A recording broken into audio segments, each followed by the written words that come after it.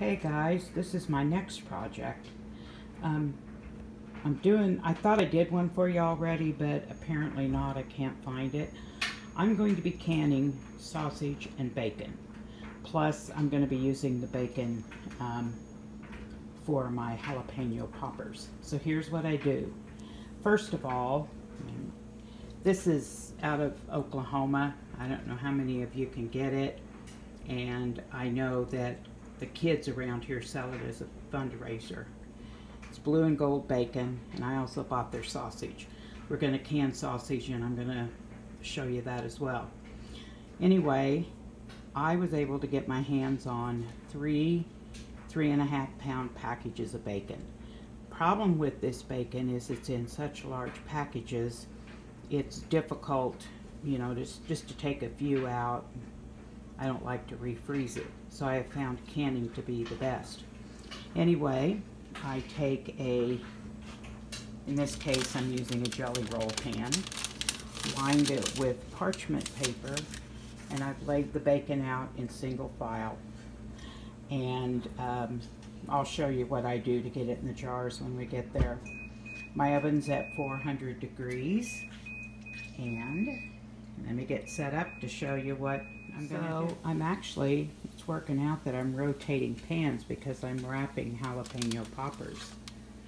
So, this pan goes in the oven just in time for this pan to come out.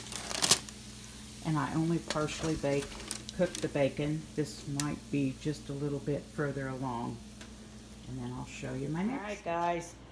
I'm going to start canning my bacon. Now yesterday I pre-cooked it a little bit. I like it better when it's pre-cooked. Last time I made it, I tried packing it raw and then pre-cooking it, and the raw stuff literally just crumbled. So I stirred it into scrambled eggs. It was good, but I have found that this way works really well. And then all I have to do is just heat it up a little bit, and I've got nice crispy bacon. So what I did was I've got my pre-cooked bacon here. I cooked it yesterday, put it in a Ziploc bag in the fridge overnight, and right now I'm going to make a quart jar. I don't usually make them that big for the two of us, but I'm going to go ahead and do at least one, maybe two, unless if I've got company. And I just set it down in there and measured how long each piece needed to be. And now I've got templates, you know, from the ones I did before. And I'm just cutting those pieces off. Don't worry, all of this bacon's going to get put to good use. It's going to get canned or whatever. So I'm going to finish doing what I'm doing, and then I'll come back and show you how I wrap it and put it in the jars. Okay, I've got all of my bacon pre-cut. This is a sheet of parchment paper that I tore out, and I'm just going to lay the bacon along. I guess you can't really see that. I'll start here. I'm just going to line the bacon up along in the parchment paper, side by side.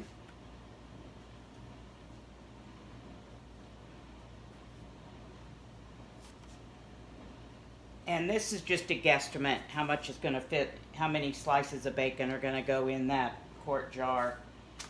The idea is to get as many in there as you can.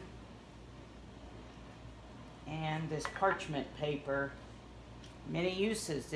You're going to have quite a bit of bacon fat. Still, obviously, it's bacon. But some people, what they do is there'll be so much grease in that parchment paper, they use it as a fire starter. Okay, I've got these here.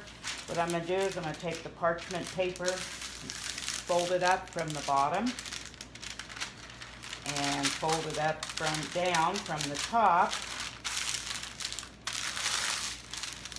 And then you just roll as tight as you can roll it.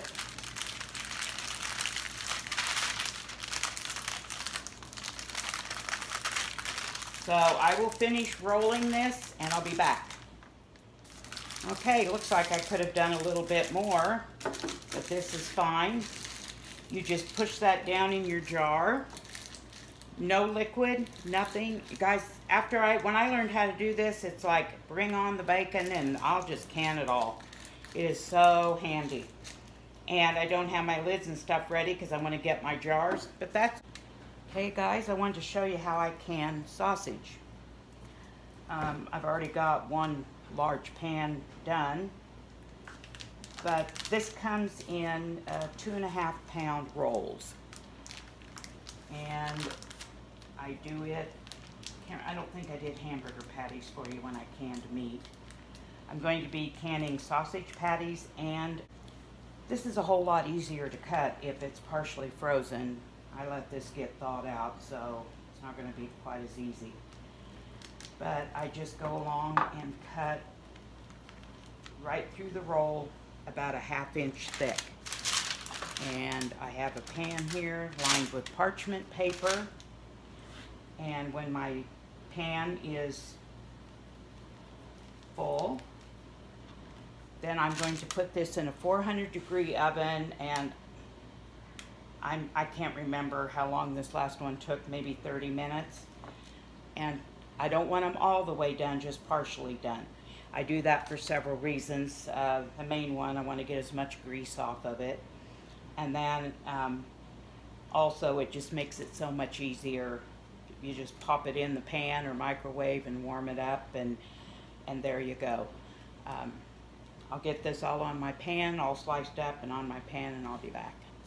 Okay, I've got all my patties on the pan, and they're going to go in that 400-degree oven. And in a second, I'll show you what they look like when they come out. Okay, here's what my patties look like.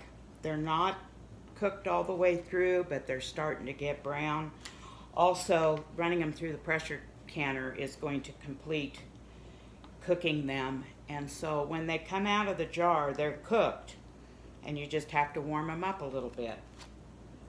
And I want to make most of them in 1/2 pint jars because it's perfect for us when we travel.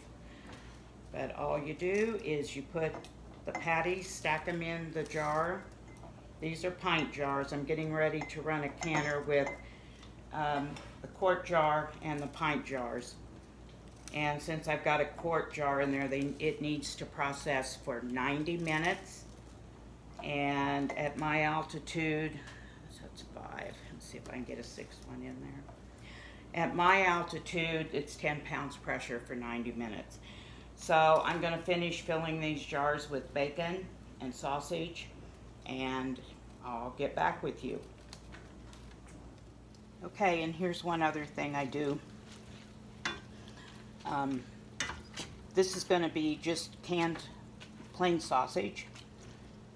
I cook it till it's almost done. There's still some pink in there, and that's what I want. So I just put this in a jar, and I'll show all of that when I get ready, just before I put everything in the canner. All right, I'm getting ready to put stuff in the pressure canner. And I've got a quart of bacon, 3 pints, 2 pints of sausage patties, and 2 pints of ground sausage. And this will be great for like biscuits and gravy and stuff. Now, bacon you don't have to do anything with. I've washed and rinsed my lids. I put the ring on, finger tight, and that's all I have to do with these. You can can the sausage like this, or you can add broth or water. I'm going to add a little bit of water. I don't like my sausage dried out, and I like the broth that it creates. There's going to be fat in all of it, of course, but I'll show you the finished products. So I'm going to get the lids on everything. I just about forgot one of the most important things. I have to rewash that lid. Make sure with anything you want to clean off the rim. But anytime you're doing a meat or anything like that, make sure you use vinegar and clean it really, really well. Now I can put that lid on. And before I do all the jars, I'll make sure I clean that, because the grease around the rim could cause this to not seal. So anyway, they're going to go in the canner, the pressure canner. Since I have a quart, they're going to be in there for 90 minutes. Everything else from here on out is going to be half pints and pints. Okay guys, it's the next morning, and right now I'm cleaning up all my jars and stuff. So I'll show you everything I got done after I'm done washing the jars and taking the rings off. But I had one jar that didn't seal, so we're having sausage for breakfast. And you see there's still a little bit of grease in there, but all I have to do is warm up the sausage, and it's done, and it doesn't take near the time. And I don't have to store it in the refrigerator or freezer. When it's been canned, it's shelf stable. Well guys, this is my finished product from the bacon and the sausage. This is all bacon. This is all sausage. And for those of you who've watched my canning videos before, know that if I don't have a full canner, I make sure I fill it up.